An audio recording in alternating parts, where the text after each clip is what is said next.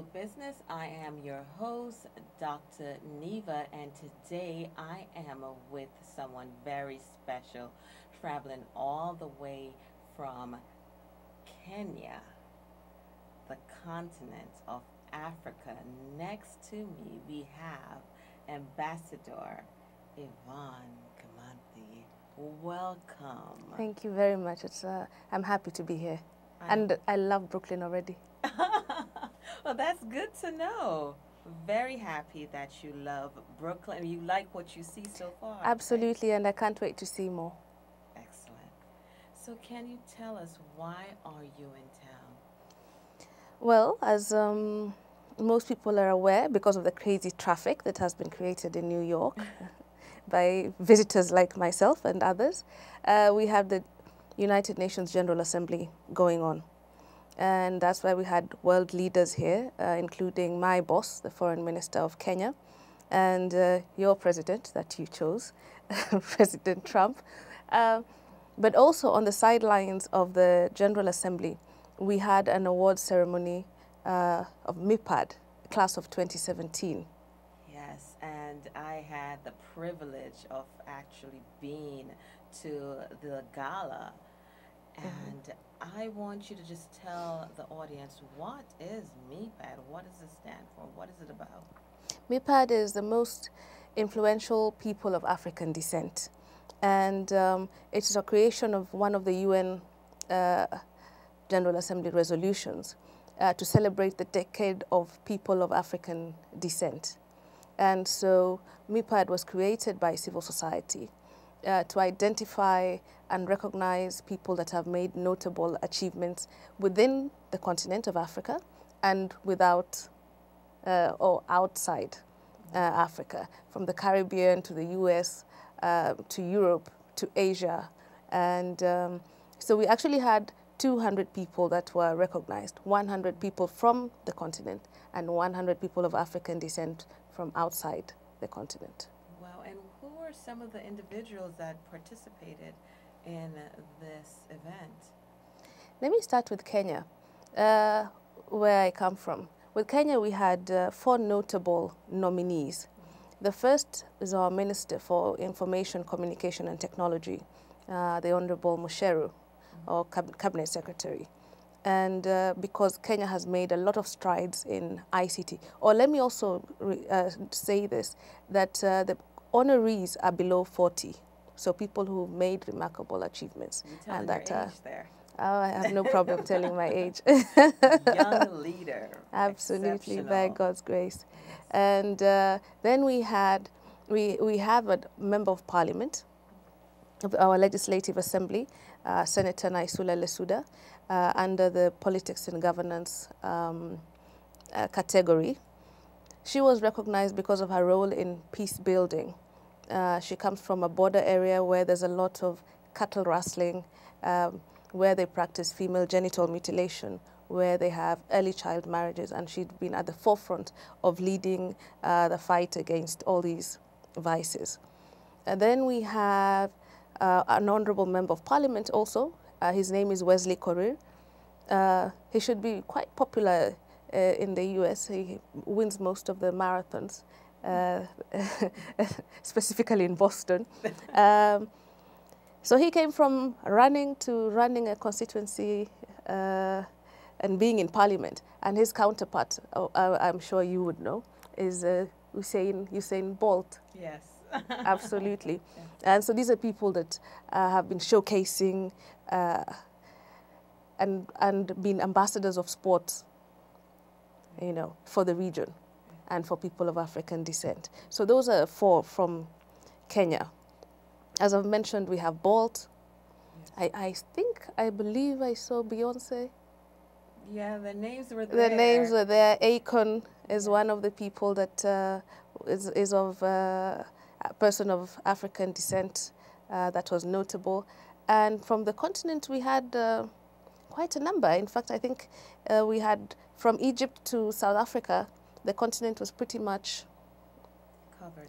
Pretty much covered. And we had someone from CNN as well, right? Yes, CNN Inside Africa, the head of CNN Inside Africa. Yeah. She was there also. So What does this award mean to you? What does it mean to me? Yeah. Well, it's just more pressure, I guess. How so? You know, it puts more responsibility on me and whatever it is I do anyway. But it's a chance to showcase and push the agenda that is already there with the African Union. Or let me say this, the African Union takes the diaspora as the 6th region. So in Africa, we have 5 regions: North Africa, East Africa, Central Africa, West Africa, Southern Africa, and now diaspora. Now the question is how to integrate diaspora in everything that we do, be it policy, economics, every single area of governance, leadership, participation. How do we ensure that you're in Brazil, but you are still part of the continent, you're still part of the dialogue and the discussion that we have? Luckily for me, I'm from government. Okay. So these are conversations that I will take to policymakers, that I have met, I have seen, I have heard. These are some of the challenges that have been raised by people of African descent living outside the continent, outside the purview of our laws and everything else. And therefore, when we engage with member states where we have people of African descent, for example, when Kenya engages with the US, we will keep saying our people are in the US. One thing you mentioned that stood out, everything that stood out, but you mentioned Brazil. And being at MEPAD event, I realized it's not just about the continent of Africa, but African descent. Yes. And hence the reason why you mentioned Brazil. Can you enlighten us a little bit about what they're trying to do as far as the African descent? So not necessarily you're born in Africa, but what's that connection, that bridge? The African Union ambassador to Washington said something very interesting. And she reminded us what was said during the formation of the Organization of African Unity. And she said, to be African is not because you're born in Africa, but because Africa is in you. Yes. Right? Brazil is an interesting case because in Brazil, I think almost 10 years ago, by law now, African history is taught. It's compulsory in schools. And that's needed. It is needed. Hopefully we can do the same thing here. I think in certain places they're trying, but it's still not enough. That's just my opinion on the matter. Now, as a woman, I have to bring this part up. How do you feel your leadership role play in society?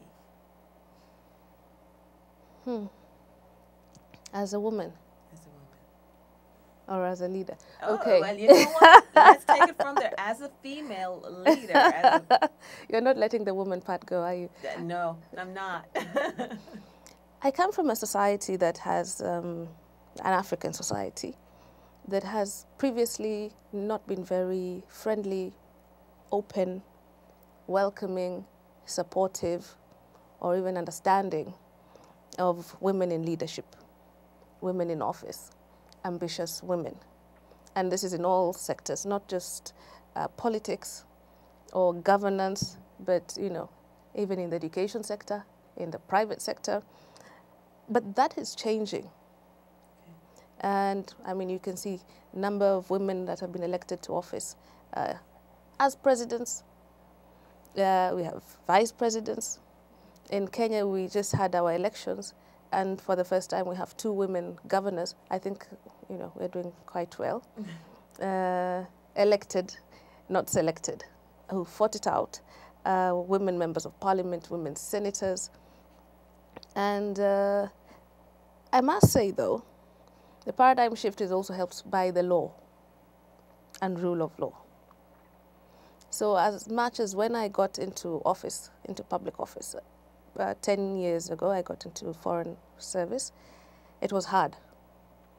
But now there are more women walking on the corridors. In fact, I think we probably have more women than we do have men. And women tend to do a lot better. We empathize more. We listen more. We care more. That motherly instinct, I guess. Absolutely. You mentioned 10 years ago that when you started. Can you tell us a little bit about you? Who are you and how have you come to this point? 10 years ago, I was appointed by former president of Kenya, Mwai Kibaki, as ambassador and deputy permanent representative of Kenya to Ethiopia and the African Union. I was all of 24, 25. And, well, let's just say a lot of my colleagues were not amused. You know, who's this small girl? How can you appoint a girl and married, female, unmarried, young? So that was a problem? It was a problem. As I mentioned, you know, it's a patriarchal society. And in a field that has been predominantly male, older retired male, tired older.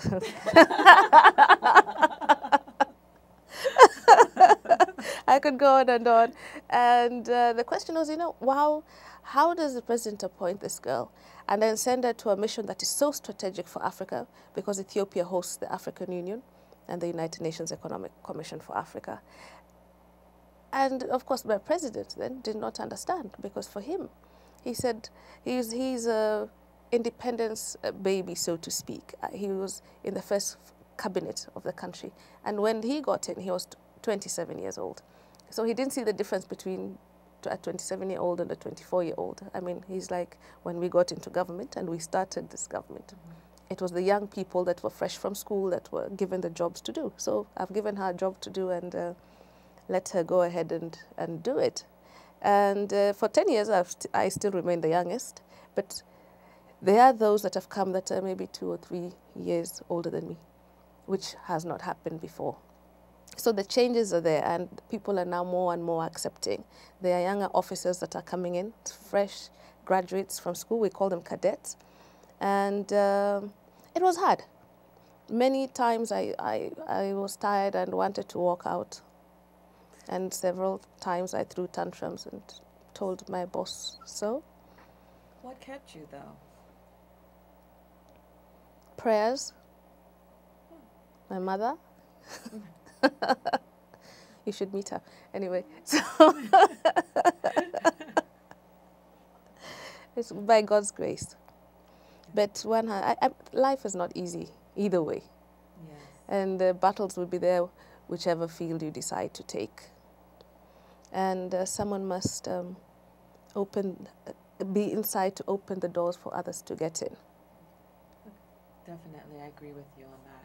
Now, you mentioned going back to MEPAD. One thing that highlighted was the entrepreneurs. Mm-hmm. Now, bringing entrepreneurship or business opportunities in Kenya, what is it like? Are the doors open for people to invest in Kenya? Kenya is definitely open for business. We're open for work, for investment opportunities. I think in East Africa especially, okay. There's the ease of doing business is now being seen and being felt. You can come in, register your company, I think 2-3 days, get your work permit, settle down, work, but just make sure you also involve local talent, because okay. We have a huge youthful population. So let me ask, is there a policy in place that basically state that you need to utilize the Kenyans that are on ground? For skills that can be found at home, yes. Okay. Are people following the guidelines? In Kenya, we follow the rule of law. We're not a banana republic. Okay. I ask because, certain countries, you have the law, but people are not following it. You know, they come in as expats or business owners or whatever, and they set up shop, but don't utilize the people that are there. So they basically take the money out of the country that they have made and walk away, and then your country is stripped. Absolutely.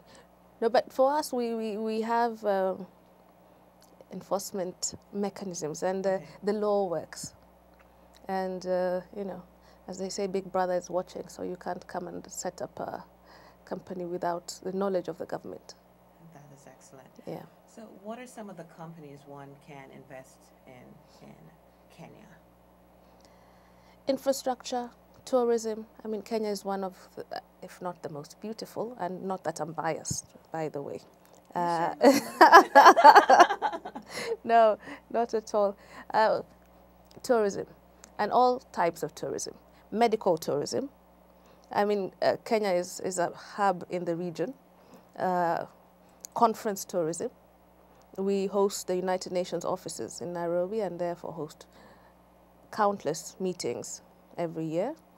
I said medical tourism, conference tourism. We have hotels, resorts, and lots of land. So people are free to come in and see. Oh, and we recently discovered oil. Oh, really? Yes, we did. Wow. In the northern part of the country. Wow. And where I come from, it's called Ikolomani. Ikolomani is a term that actually is gold mine. And they discovered serious amounts and deposits of gold. And so I think there's a South African firm that is now on site. South African firm? Yes. And I'm sure that will benefit Kenyans. Absolutely. Okay. But it's all good that it's still... It's African. Okay, that's what I was going to say. Absolutely. We build each other, we work together. That is good. And South Africa has been a pioneer when it comes to resources and mining. Okay. Yes, although we recently set up a Ministry of Mining, and we're working with the locals to ensure that we enhance their capacity, their technical skills in terms of mining, in terms of, you know. Would you say, if someone wanted to visit Kenya, what would you say to them? You know, you're now speaking about Kenya, everything sounds so great and wonderful, but, you know, in the back of some people's mind, you know, Kenya, it's in Africa, it may not be safe. What would you say to them? I would say that if you haven't been to Africa, you haven't seen anything. Good. And I've been to Africa, so I've seen it. I've been to Kenya. Absolutely. So. Kenya is beautiful. The people are warm. From beaches and white sands to lakes, to mountains, to hills, to sandy desert. You have it all in one country. And they can see all that in one time, like how? In one trip. In one trip. Yeah. Okay. Absolutely. Okay. Yeah. Are you sure? Yes, why not? So long as you organize yourself. But once you come to Kenya, you know, you'll come back again and again and again.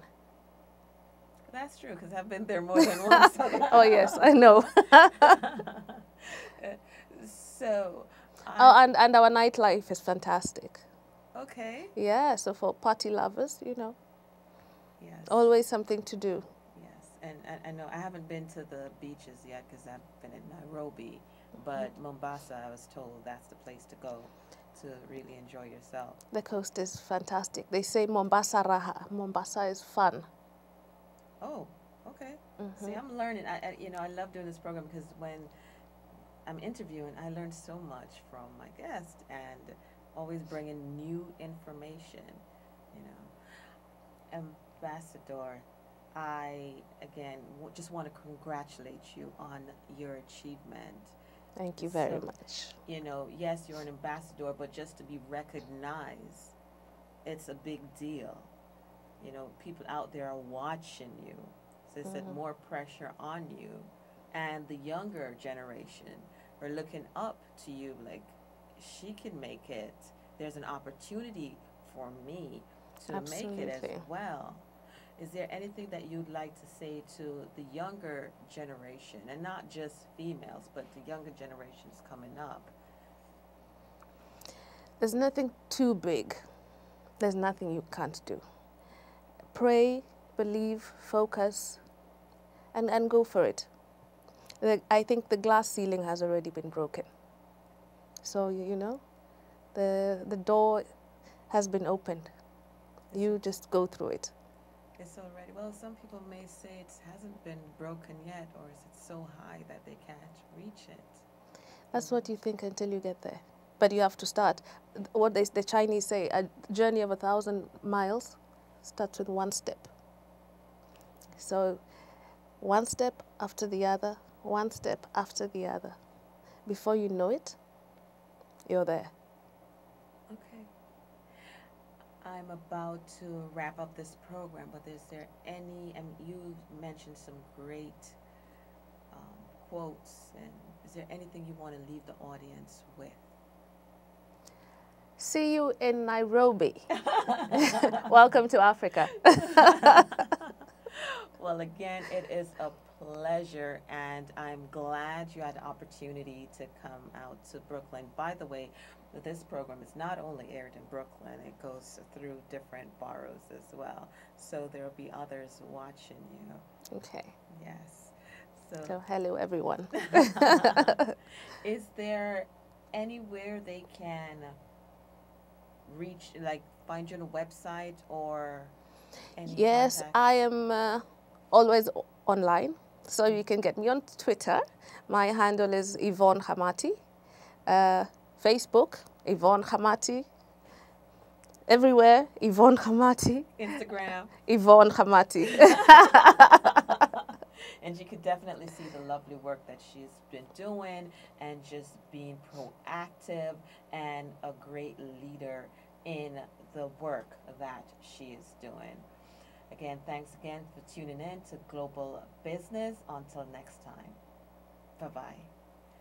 Thank you so much. Thank you.